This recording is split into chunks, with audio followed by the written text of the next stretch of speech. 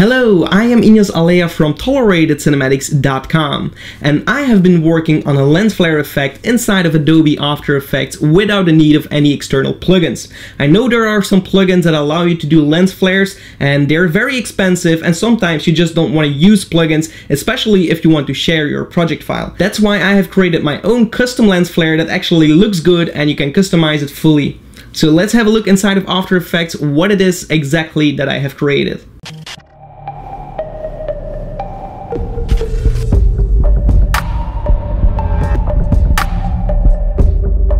Alright, here we are in Adobe After Effects, and this is the lens flare custom made in After Effects that you can tweak and do a lot of cool things with it that I will go over right now. So the way it works, it's not a plugin, it's a composition that you import in whatever kind of project that you're currently working on, and then below that composition on the bottom here you can apply your footage or your composition, your final project, and then you can tweak this lens flare along with it. So it's actually really simple to do. So you can also duplicate it and get more flares if you want to, but then you'll have to get a little bit more creative. But currently I have my footage right here. If I just deselect this, this is what it actually comes with. So if I go to the control settings and press U on the keyboard, you can see I had my position to animate along with my wand here. So I'm going to delete my keyframes right here, and then we can actually just animate or flare like so. So it's completely animatable using the transform here in the control settings. So you don't actually have to look into all of these settings. You can just use the control settings. Of course, if you want to get really creative, you can go in here, tweak things. It's completely customizable. So if you want to do your own thing or learn a lot of things about this, you can also do that. Everything is open source, or how would I say it? So in the transform, you can only animate the position. Apart from that, you can't actually animate a thing. Then let's go over all of the other things right here. So I'm currently going to just put it right here.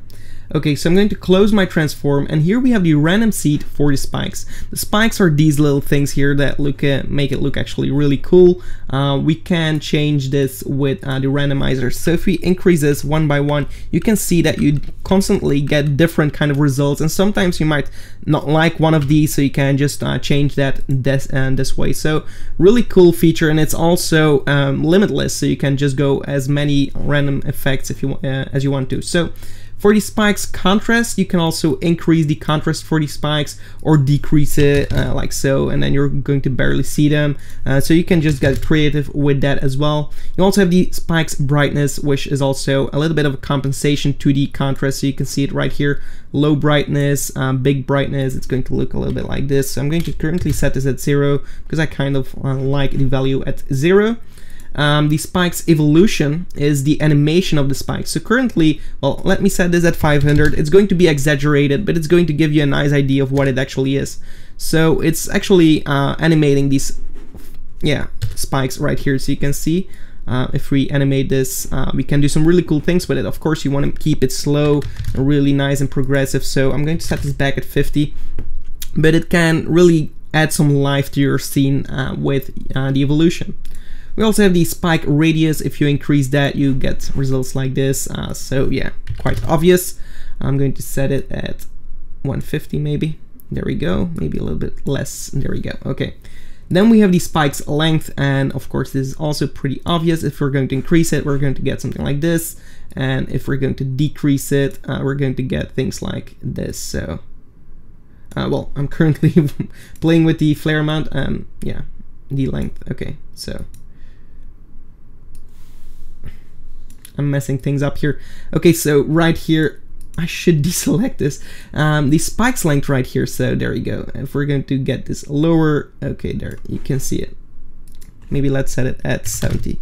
And you can see that way also if you increase the contrast, it's going to be shorter right here.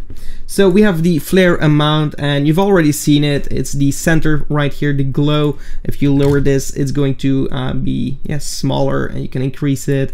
Whatever you want to do with it is possible. And then we have the amplitude and frequency, and these little things here are for the animation of your flare amount. So currently, let's set it at like 90.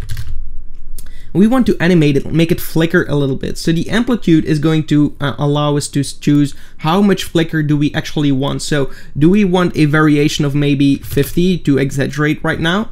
And a frequency is how fast is that going to flicker. So let's just set it at 20 so you can easily see it. And if we are going to ramp preview this, you're going to see very big flickering. Of course, this is way too much, but it just shows you the possibilities of this. So and then lastly, we have the curves, and the curves is actually used to control the color of our flare. So if we reset it right here, this is what we're going to get, a black and white flare.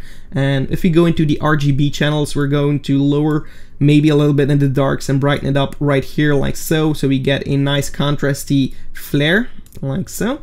And then we can go into the reds, and maybe we want to create a red flare now. So we're going to increase the red colors. And if we go into the blue, we can decrease the blue, so it's going to become a little bit more orange kind of toned. We can still increase the reds if we want to, and then go into the green and make a nice S-curve like this, and that's going to really make it pop.